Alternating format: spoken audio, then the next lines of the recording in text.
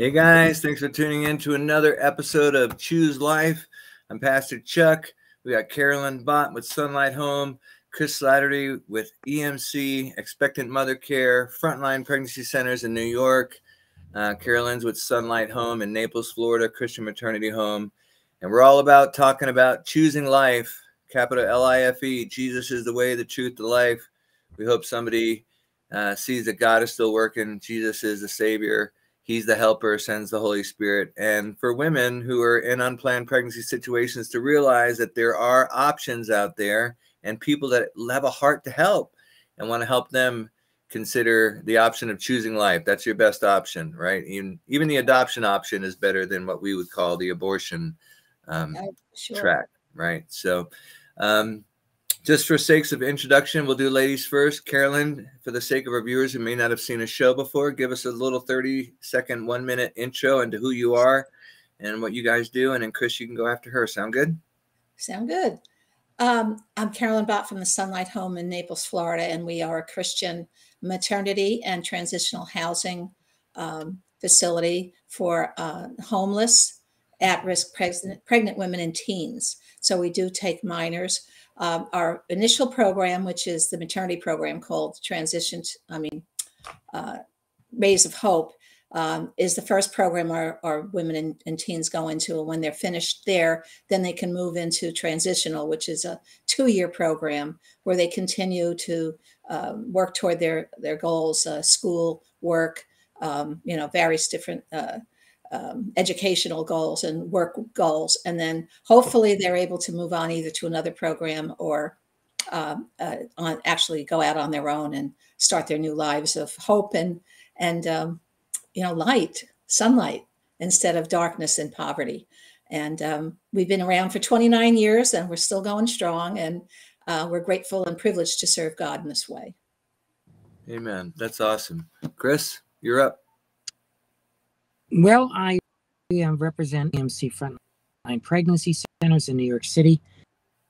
New York is where there are more abortion clinics, a higher rate of abortion, more politicians that put their money towards it than life. And we have operated for 38 years in Manhattan, Queens, serving well over 100,000 women.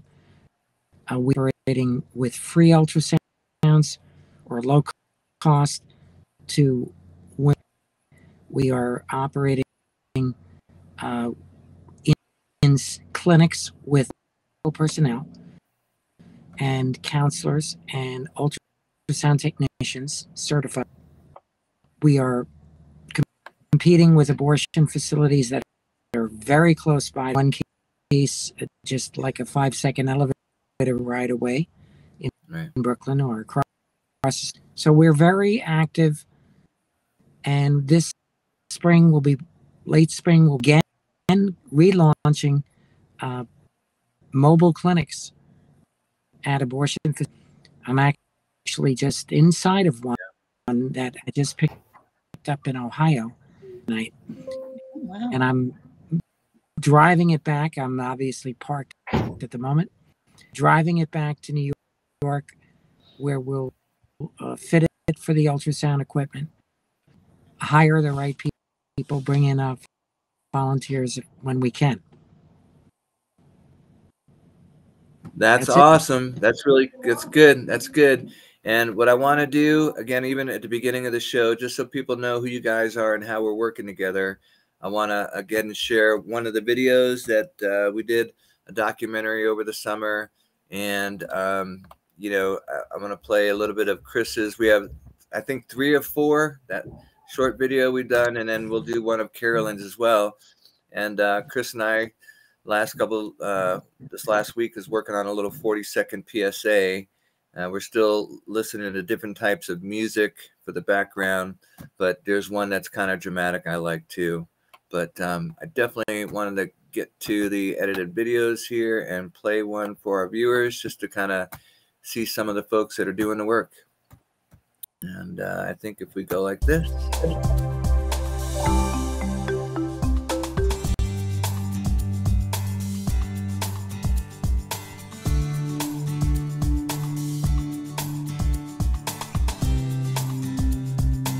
So being a disciple of Christ is following after his ways and reading the Bible, studying his word, and bringing other people along with you.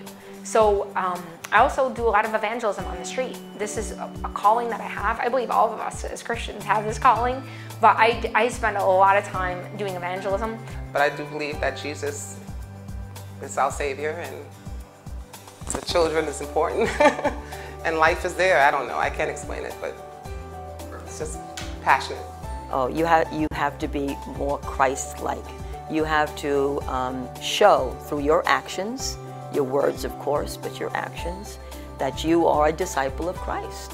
What does that mean? You have to make some sacrifices. You talk to people, you reach out to people. For me to be a disciple, that means for me to follow in the love of Christ always. And that's just following, and that's simple as that, following the love of Christ, being lovable, loving humanity, loving the human beings and stuff like that.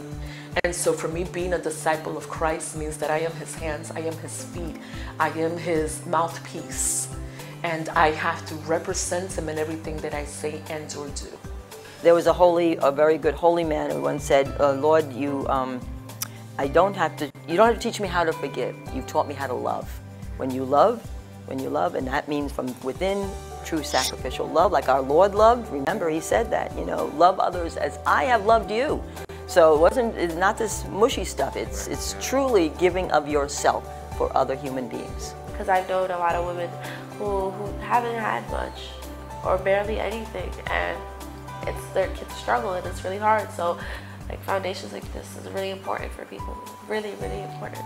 You have to know that you need a savior. You have to know that you're a sinner and that your only savior is Jesus Christ. Your only hope in this world is Jesus Christ. So first and foremost, you need salvation. And the Lord opens your eyes and opens your heart to realize your need. If we don't bring in God's grace and invite him into every meeting and encounter that we have, he is the only one that can change hearts and change minds.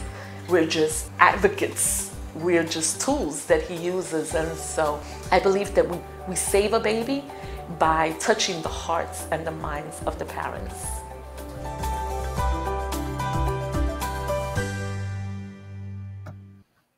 That's awesome. And you're upside down, Chris. I'm trying to flip your phone. Did that? Flip it the other way. So, yeah, so try to turn your phone around. There we go. One more time. One more. There we go. All right. The whole world was upside down. And sometimes we feel that way. It's on like Donkey Kong. But first and foremost, we've all, come to a saving knowledge of Jesus. God has revealed himself to be pretty real to us and to follow. And really, that's the Great Commission, right? He said, go make disciples of all the nations, baptize them in the name of the Father, the Son, the Holy Spirit, and teach them to obey everything I've commanded you. Well, what did Jesus command us? He said, what's the greatest commandment?